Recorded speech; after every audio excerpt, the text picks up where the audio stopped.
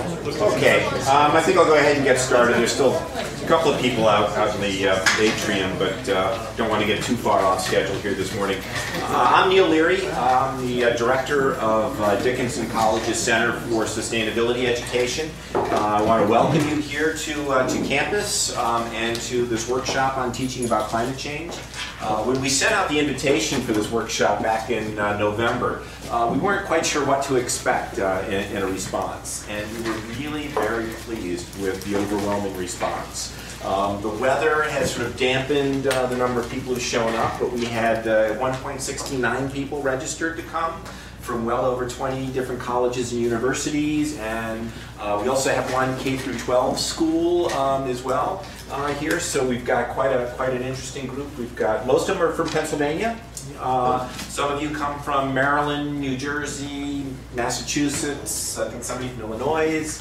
I don't know if they're here, but we had someone from Illinois sign up. So we've got quite a diverse group, also in terms of disciplines across sciences.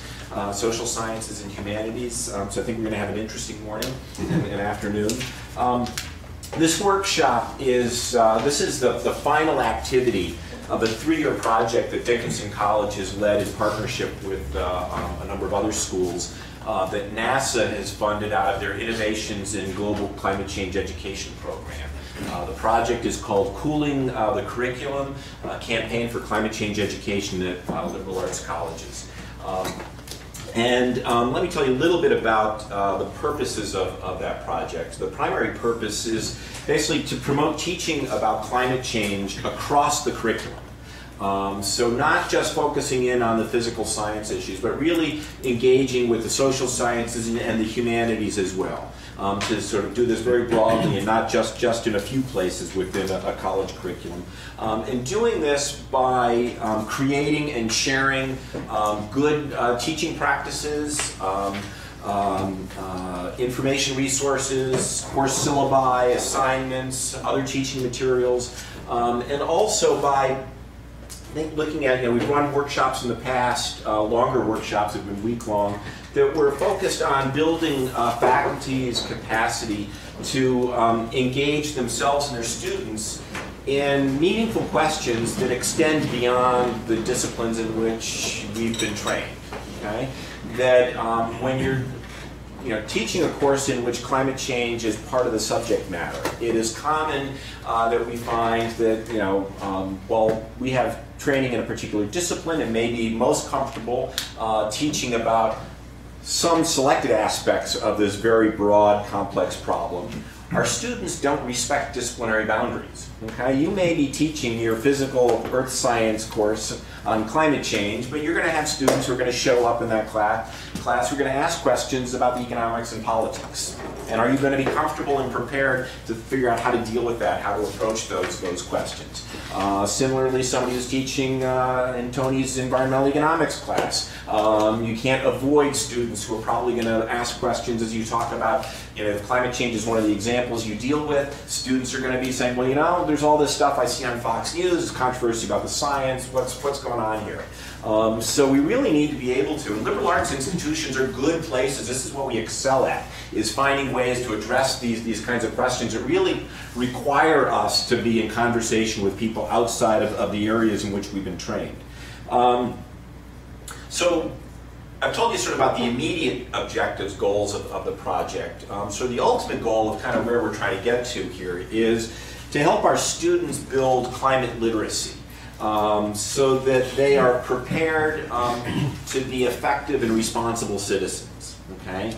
So that they are equipped, develop some capacity to discern between a statement about climate change that is strongly supported by evidence, analysis, theory, from statements that may be less well supported, or statements that are poorly supported.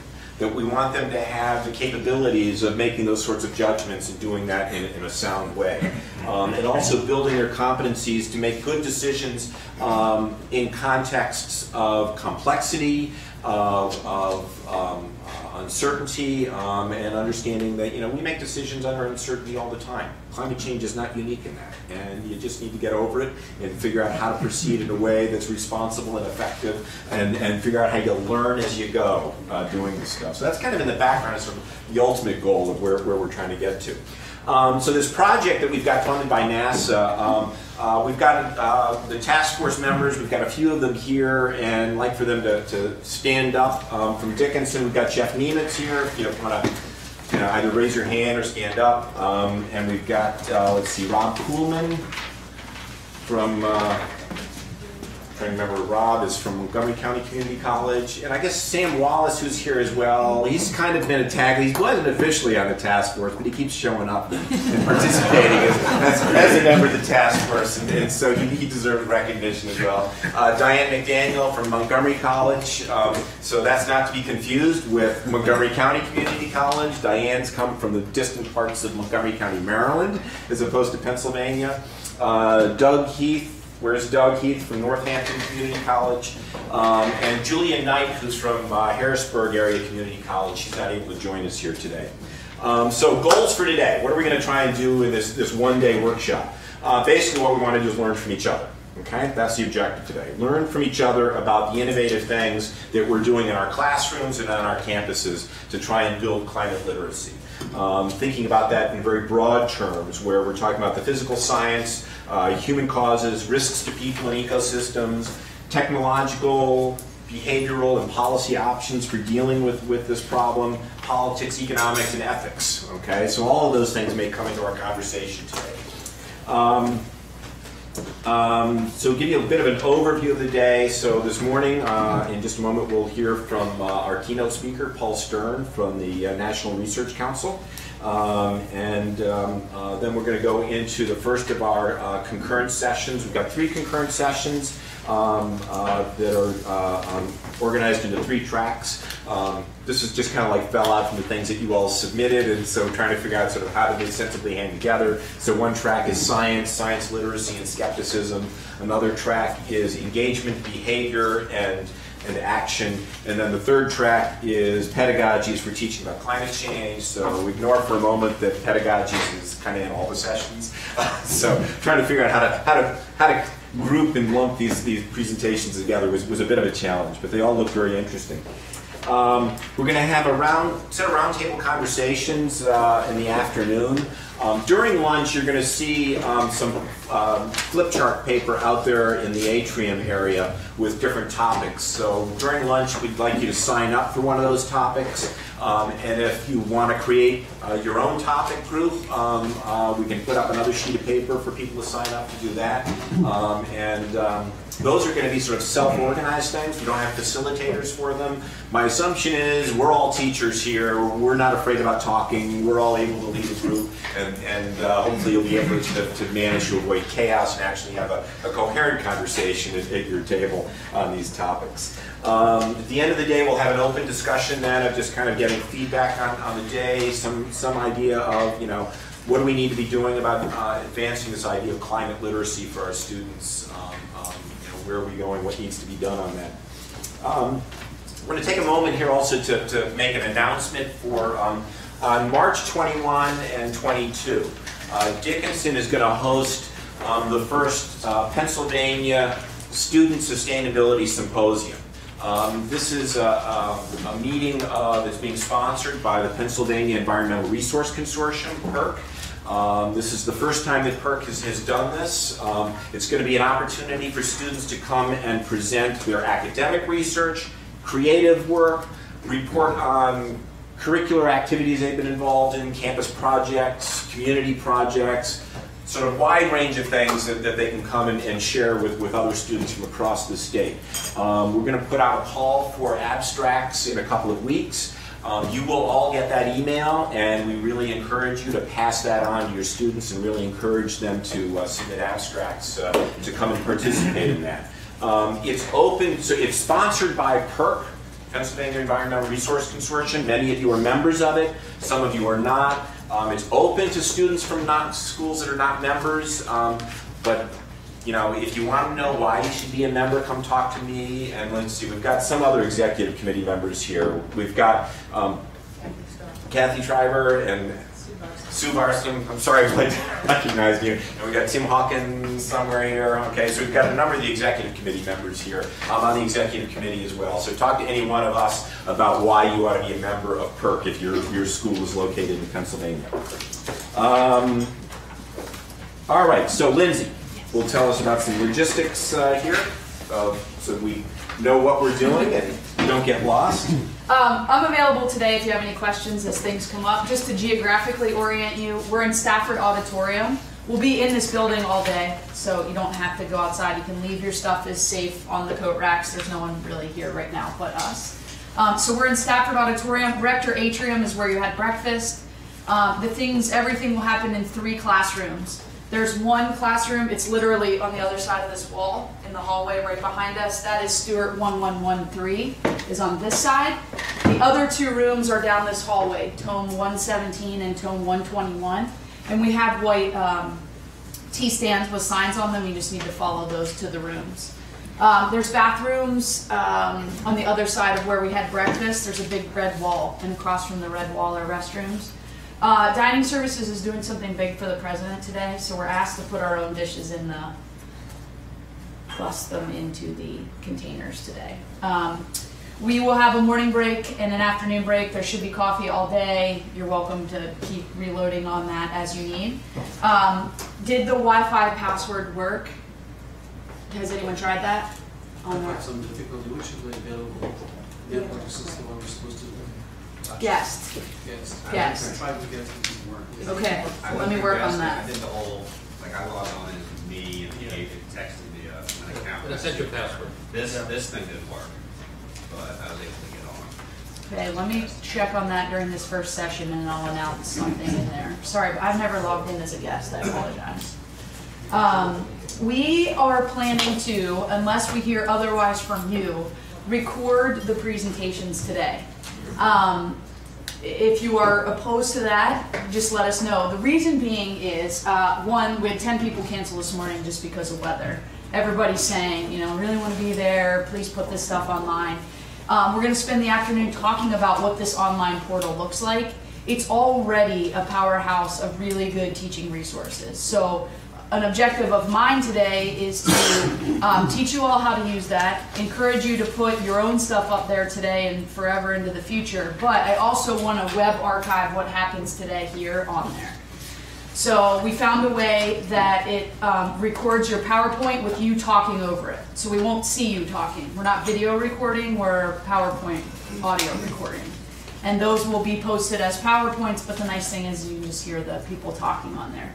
So myself, Kathleen Vansky, and Tice Herman, who also work in our office, one of us will be in each room facilitating that to happen. So we'll start the recording and then we just need to save the final version of that. So let us know if you would not like that, but the ultimate goal is to just archive for those that couldn't be here today, and in case you need to go back and reference something, you'll have that.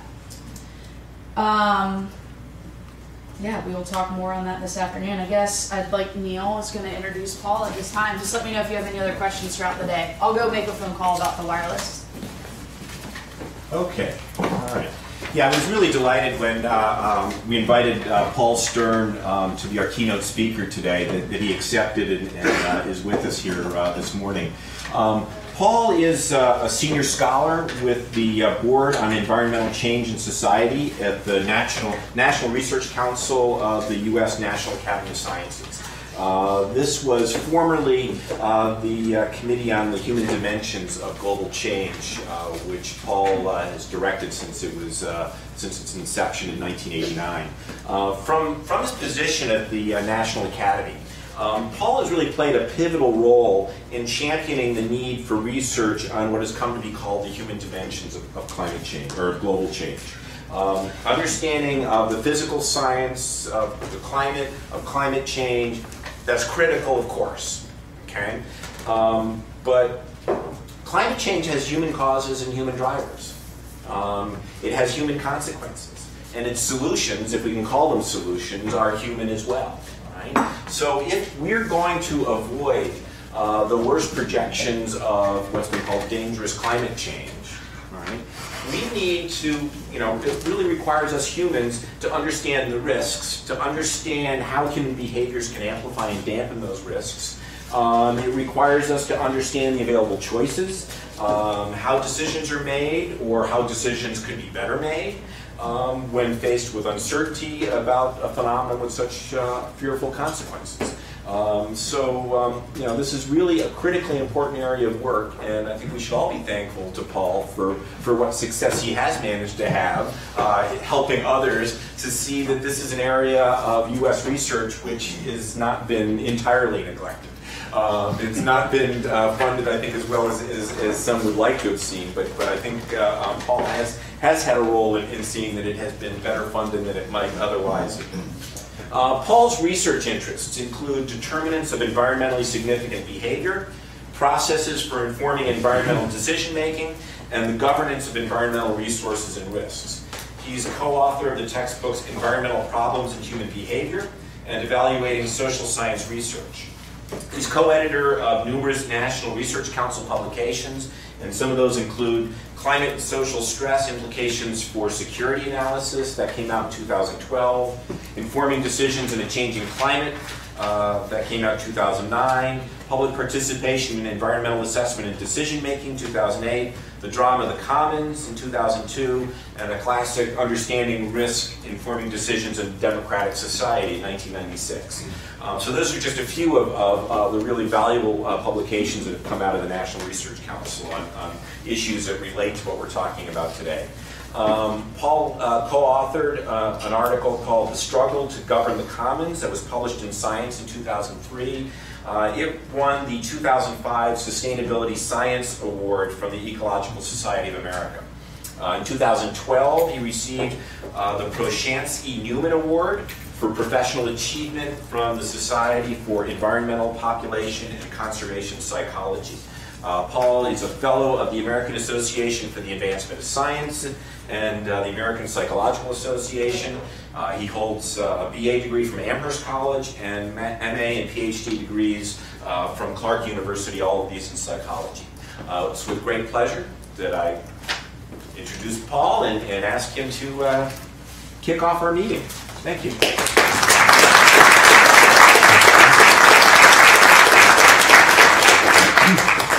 you.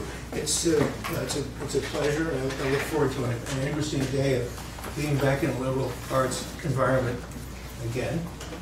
It seems like home.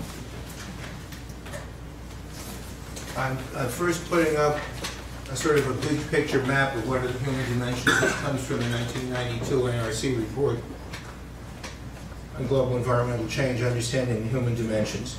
And as you can see, the top half of it is sort of the natural science piece. The bottom half is sort of the social science and humanities piece. And there are all of these interactions in between that Neil has already alluded to. The implications of this perspective basically are that the physical and social sciences are connected in lots of different ways, and that you need all of them in order to understand and deal with climate change, as Neil has also said. And I would argue that the quintessential issues about climate change are at the intersection of all of these fields. I'm going to focus on the bottom half of the diagram, and only in pieces of that, because you can go on ad infinitum with the bottom half of the diagram. But basically, the human causes of climate change and what drives them is in the bottom half of the diagram, the human effects of climate change. Understanding of climate change, which doesn't exactly fit in the diagram, but it sort of sits up above in another dimension, and options for action to address all three of those. So the three things that I've chosen to talk about in the hope that it will stimulate further conversation are, first of all, improving the fundamental ability to understand climate change and think about its implications. For a liberal arts environment, that sort of is the place to begin, because it's hard to understand.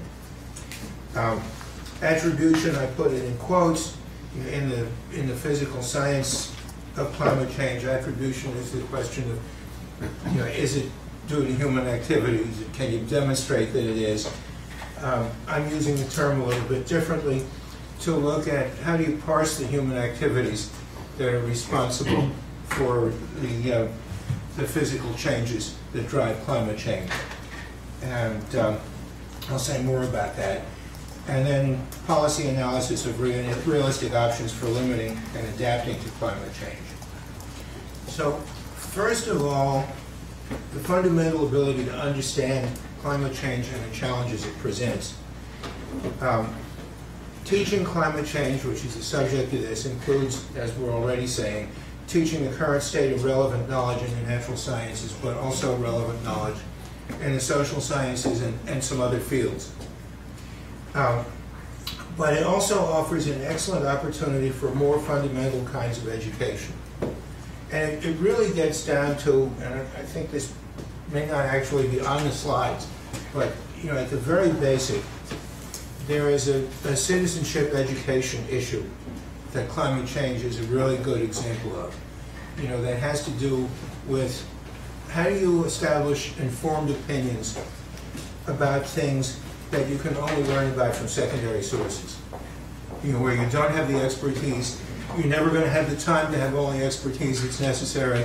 How do you develop a solid basis for opinions on public policy issues, acting as a citizen, acting as an individual? I cite here a paper that Elke Weber and I had in American Psychologist a couple of years ago about public understanding of climate change that goes into some detail about why climate change is hard to understand, both physically and psychological perspectives on that. And then there are issues about thinking and managing under risk and uncertainty, how to evaluate knowledge claims. Briefly, the physical reasons why climate change is hard to understand include these. The causes are invisible. We're talking about carbon dioxide in the atmosphere primarily. The impacts of climate change are geographically and temporally distant from anything that you do as an individual. We're talking about our grandchildren here to a large extent. We're talking about people in other parts of the world. And the signals are hard to detect. Even the simplest signals are hard to detect.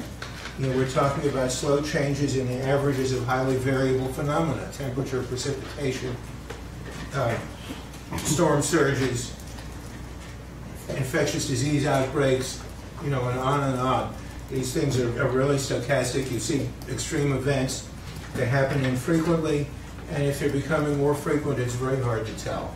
And you get all of these arguments. I had people sending me yesterday stuff about the cold snap of the last few days, and people saying, "Well, that's it. That proves climate change." All of this stuff. So the physical fact is, it's very hard to detect the signal. If if you don't, even if you have specialized instruments, it's hard to detect the signal. And in addition to that, it affects multiple phenomena that people tend to focus on one at a time. So you talk about temperature, you talk about precipitation, but if you understand the natural science even in a rudimentary way, you know that there are a whole bunch of things that are affected, and so that the most critical impacts at a particular place may be none of the things that you think of first. And climate history is an increasingly poor guide to the future because we're dealing with nonlinear change. On the psychological and social side, there is again a challenge of recognizing and understanding change in highly variable phenomena and thinking through what are the implications of change in highly variable phenomena. Personal experience is very powerful. So you get this cold snap and everybody says, "Oh, well, this has some implication for climate change," but it's misleading. It's hard to see changes in the averages. Recent extreme events carry extra weight. This is sort of psychologically reasonably well established. What you can remember weighs more in your calculation than things that you don't think of. And then there are various kinds of emotional reactions to risk and uncertainty. There are simple mental models that people use.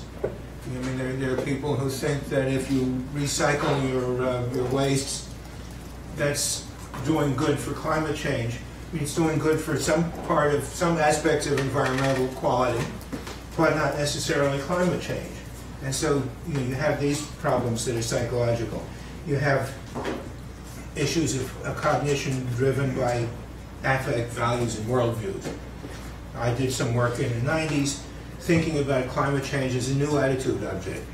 And the psychological research on attitudes and attitude change assumes the attitude object.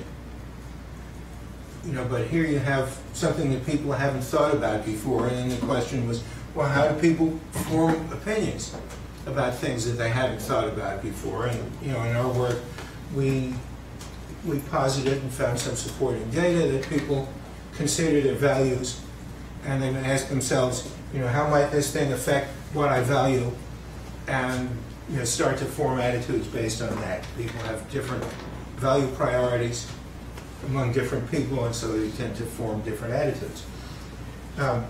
There is also the old psychological work on risk perception that's relevant here, that a lot of risks can be arrayed on in a two-dimensional space, where familiarity versus unfamiliarity is one dimension, and sort of normal consequences versus dreaded consequences is another dimension. This was used to explain all of the high levels of public concern about nuclear power and radioactive waste management, because it was unfamiliar and dreaded. It was associated with nuclear weapons explosions and so forth. And then you can't talk about this without referencing the climate change denial campaign, which is a really big issue in terms of why climate change is hard to understand. That there's an organized social movement trying to make it hard to understand, and trying to perpetuate disinformation, arguments, and all of this kind of thing. And I saw in the program for today people were talking about teaching both sides, and I wouldn't quite put it that way, but that is one way to put it. Climate change is an excellent case example. As Neil alluded to, we're making decisions under uncertainty and risk all the time.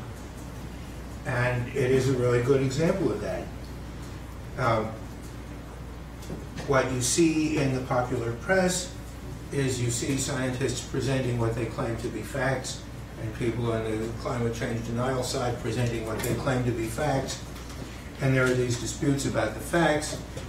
People can come to the opinion that the knowledge is established on one side or the other, for that matter. And other people concluding that there's two sides to everything and we don't really know anything, and they throw up their hands. Both of those views are really unsophisticated, and there is one of the underlying issues that I see here is about the standards of evidence, that there is a point of view that says that carbon dioxide emissions are innocent until proven guilty beyond a reasonable doubt. It's that kind of a standard. And there's a preponderance of evidence standard. Legal scholars have all kinds of terms for this.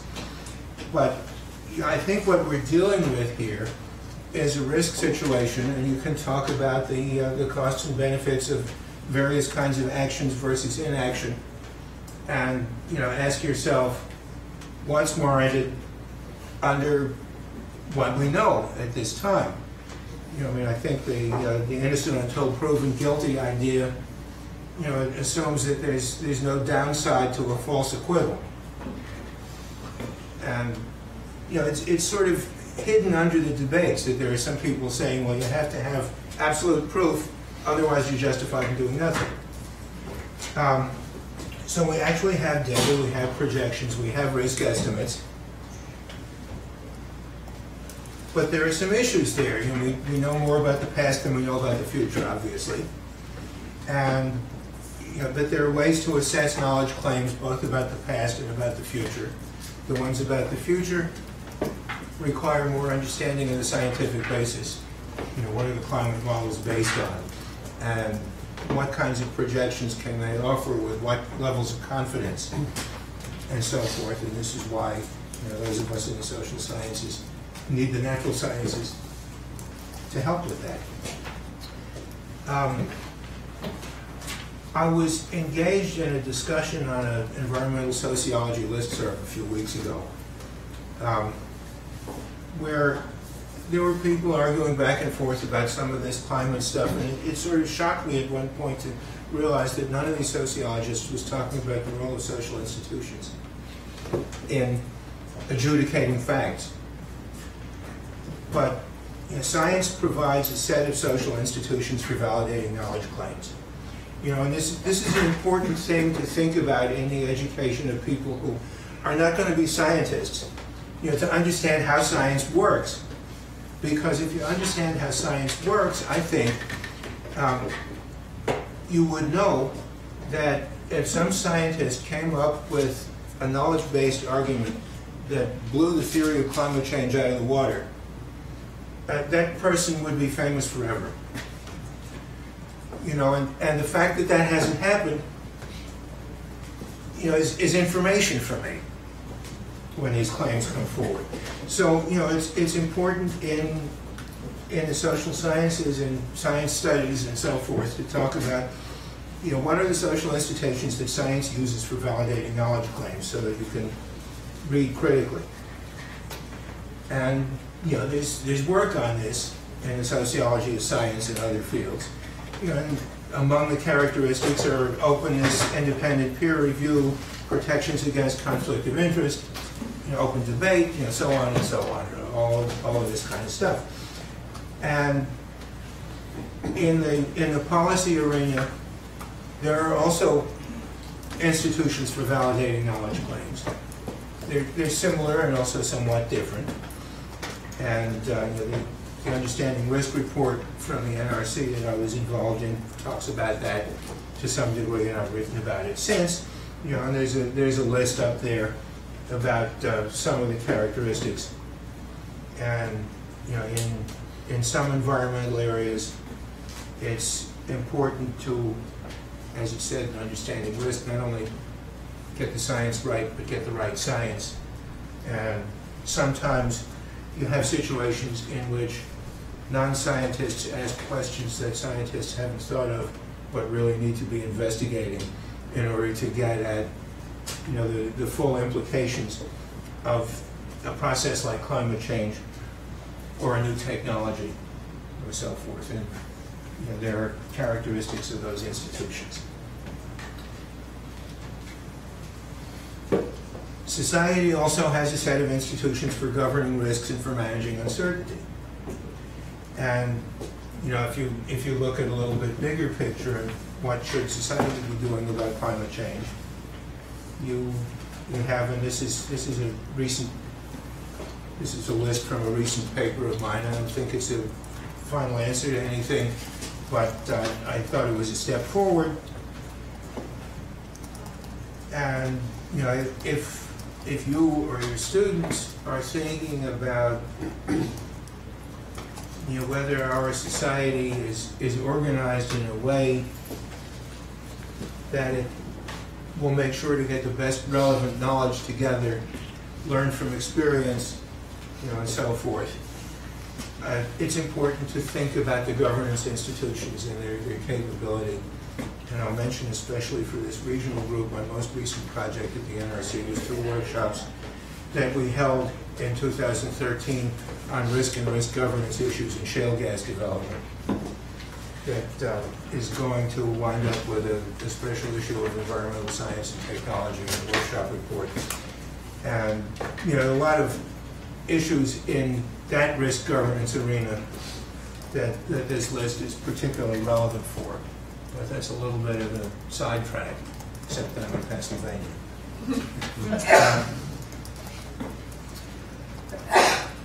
On the matter of human causes of climate change, this is sort of a standard causal modeling of driving forces, human activities leading to physical changes that change the radiative balance of the planet.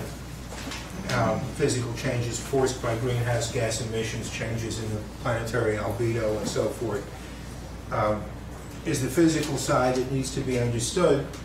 The human activities that directly cause those things, that drive the activities, fossil energy use, deforestation, you know the list.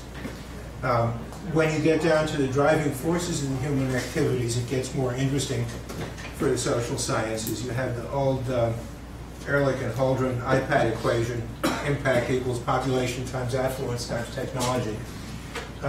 Some of my colleagues in sociology have been trying to unpack that with regression models where you try to measure these things and put weights to them. And of course, it's different depending on what level of analysis you're using, if you're doing it globally by nation states or whatever. But the drivers operate at different scales, different disciplines are needed for different drivers, and there are a lot of interesting questions for scientists and for students to work on here, because depending on how you account for the drivers, you go off in a lot of different intellectual directions. If you focus on activities like driving cars versus driving forces, income levels, automotive technology, regulatory standards, and so forth, leads you to different questions and leads you to different disciplines to find answers. If you start with a discipline, you look at it in one way versus another way. Scales of analysis lead you to different things. I mean, if you're looking at global, you're talking about IPCC and international treaty obligations and so forth. If you're looking nationally, there are different questions. If you're looking at the community level, it changes again.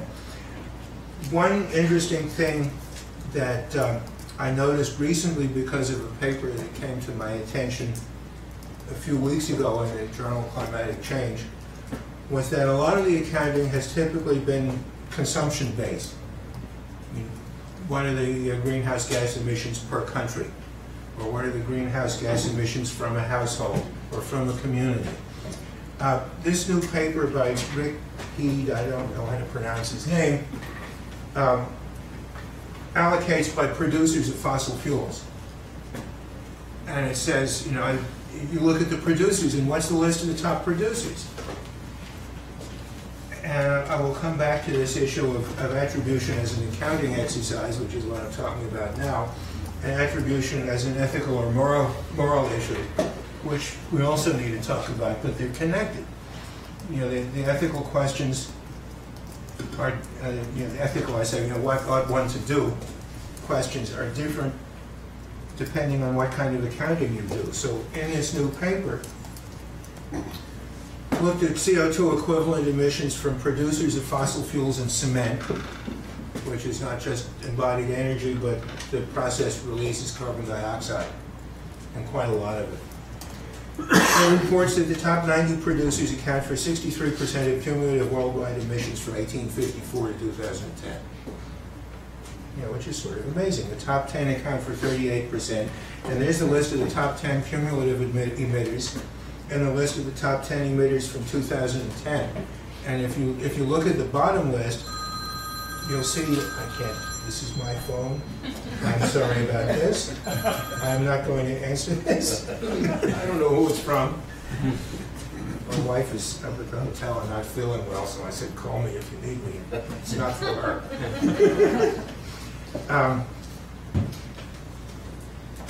If you look at the bottom list, you'll see that you have to go down to number 5 before you get a privately owned energy company, which was not a shock to me, but it's interesting to see.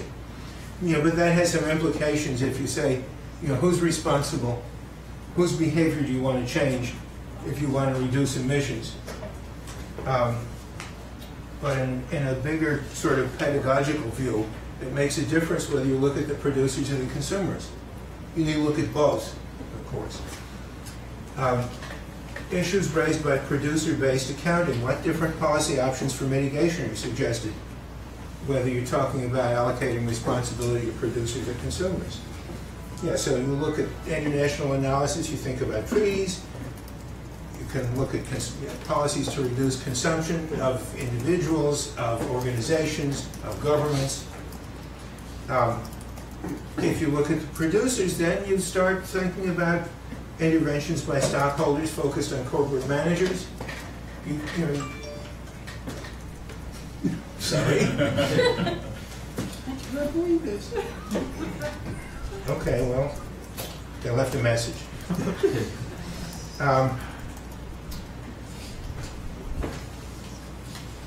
And so, it leads you to think about different policy strategies. It leads you to think about different kinds of analysis that would be worth doing. Some of them are things that students could probably do.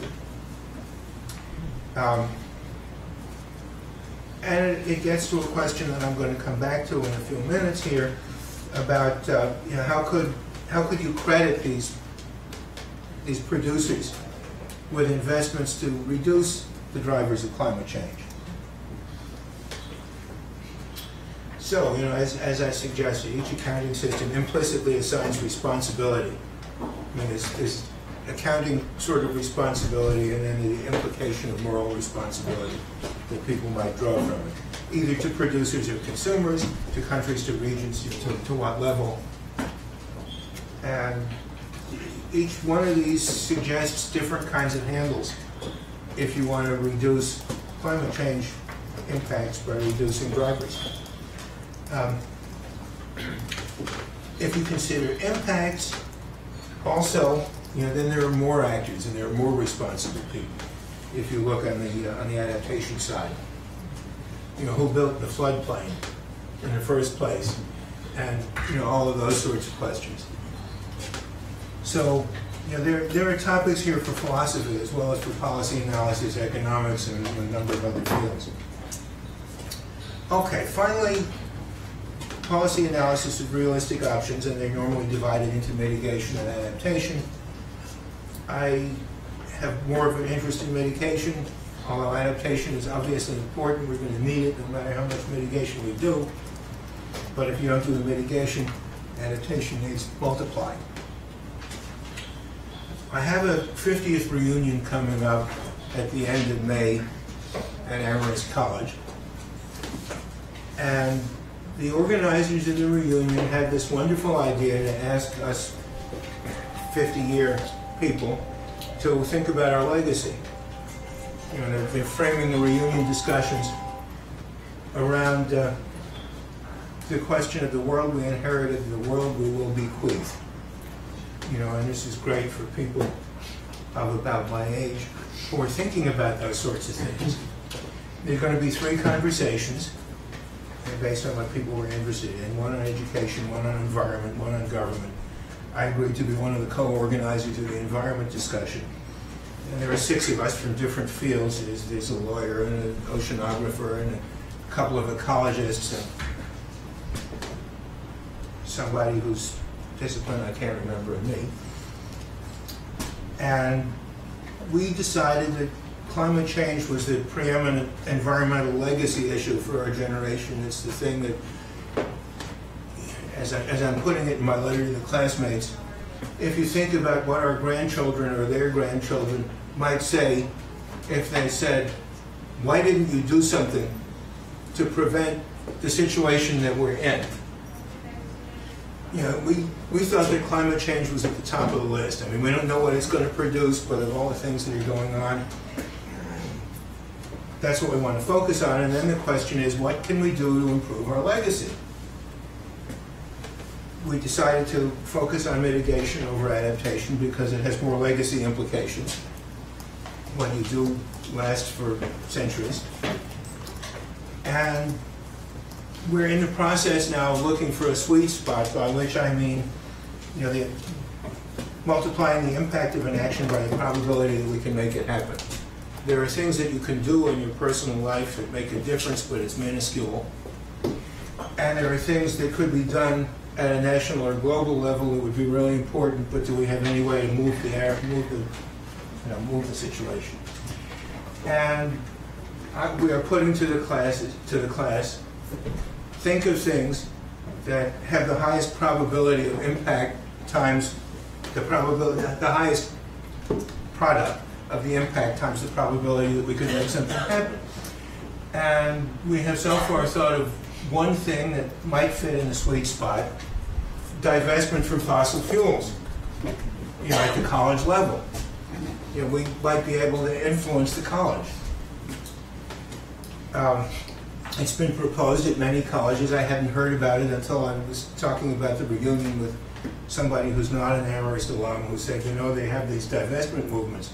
Oh, that might be just a ticket. I'm not aware that this has ever been proposed by an alumni group, and I don't know whether my group is going to do it. It's been usually proposed by students, occasionally by faculty.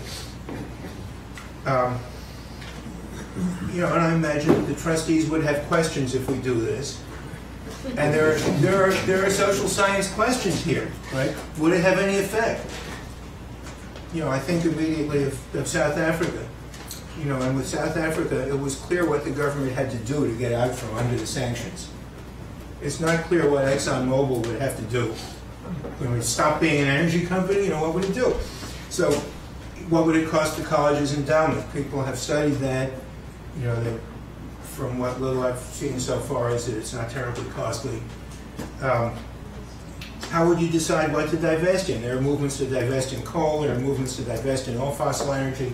How do you pick which companies, could a company get credit for doing better? You know, a lot of these are integrated companies and they have investments in renewable energy. And they'll say, well, no, wait, we're investing in renewable energy. Well, you know, enough to matter? You know, could you set up criteria? You know, how could a company get off a divestment list? You know, so, and there are more questions, and I'm just making the point that, you know, if you're thinking about this, and if you're in a place where there is a movement, there's a lot of research to be done. I haven't done it yet. You know, some of it is college specific. I was talking to Neil at dinner last night, and he was saying something about how Dickinson's endowment is invested. They don't control the investments. It's invested with a, you know, with a fund manager, and they have criteria. You know, so it gets complicated. You know, there's an economics agenda there. I'll just say I put together, I think it's just one slide on adaptation. And, you know, of course, extreme events are a major motivator for people to do something, and they motivate people to focus on adaptation. They're a major subject for analysis. Resilience is a major subject for analysis. And I will mention again to this group, as I did to Neil last night, that I was teaching at Elmira College in upstate New York in 1972 when the remnants of Hurricane Agnes came through and flooded Elmira and Corning in New York, Wilkes-Barre and Harrisburg in Pennsylvania. And, you know, it was a mess. And, you know, my impression, we still have our home outside of Elmira, so I go up there frequently. My impression is that Elmira never recovered. Corning did. I don't know what happened in Pennsylvania. I have some hypotheses about what? Wilkes-Barre didn't recover. And Harrisburg, as the state capital, maybe did somewhat better because they had a big anchor industry there, as did Corning. You know, Elmira lost its two major fire engine manufacturing companies. I don't know where they went, but they no longer make fire engines in Elmira. And the state tried to bail them out from a terribly high unemployment rate by building them a second prison. But, you know, there's research questions here about adaptation and resilience. And I mention it because, you know, we're all in the Susquehanna Basin. And there are case examples. I was talking over breakfast about the general issue that there's a lot of work in the qualitative social sciences to be done, both on the adaptation side like this, but also on the mitigation side. You know, social movements for divestment and other kinds of things like that. Under what conditions are they effective? You know, people who want to be engaged, they want to be engaged in something that has a decent probability of success. So how do you evaluate that? You know, I think the methodology is probably comparative case analysis. And there's a list of references that I mentioned. I've probably run out of time. All right.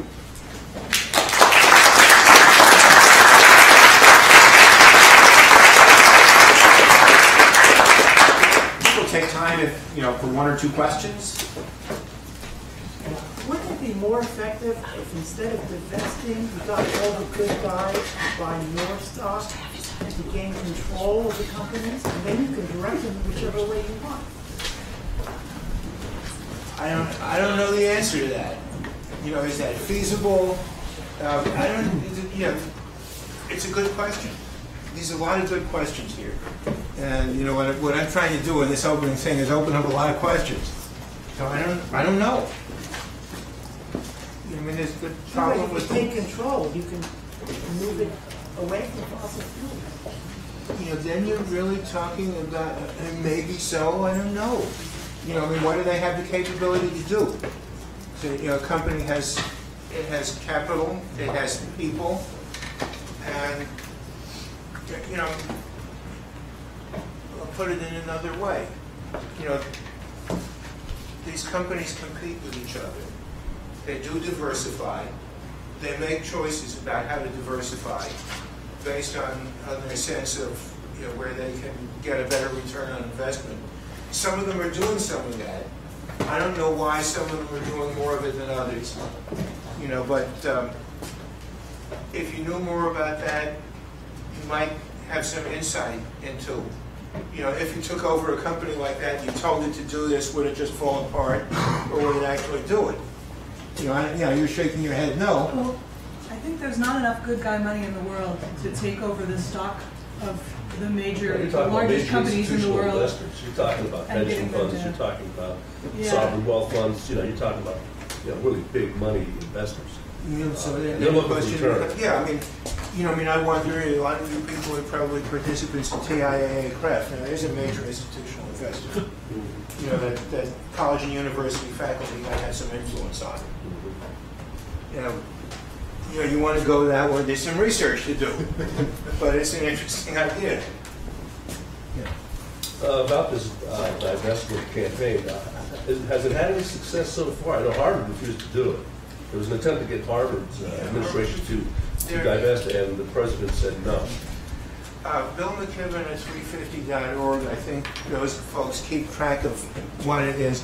There have been some, I don't know how many. You know, I understand that Hampshire College divested from something or other. You know, the Cornell Faculty Senate voted for approved a divestment proposal that takes a couple of decades. You know, there's stuff going on. I mean, I'm just wading into this.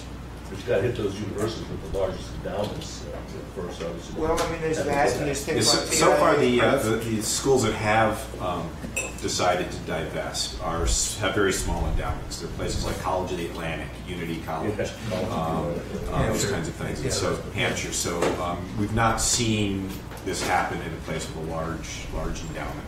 I might suggest that when we're thinking about roundtable discussions for later today, maybe put this up there on a chart and have people sign up of whether it's divestment or maybe the broader question Paul posed of, as you're thinking of legacies and that I times probability of what are the list of things that one might want to engage in, participate in, to have the biggest product of impact times probability. Is it divestment or is there something else? And how would you evaluate which are the low-hanging fruit for that?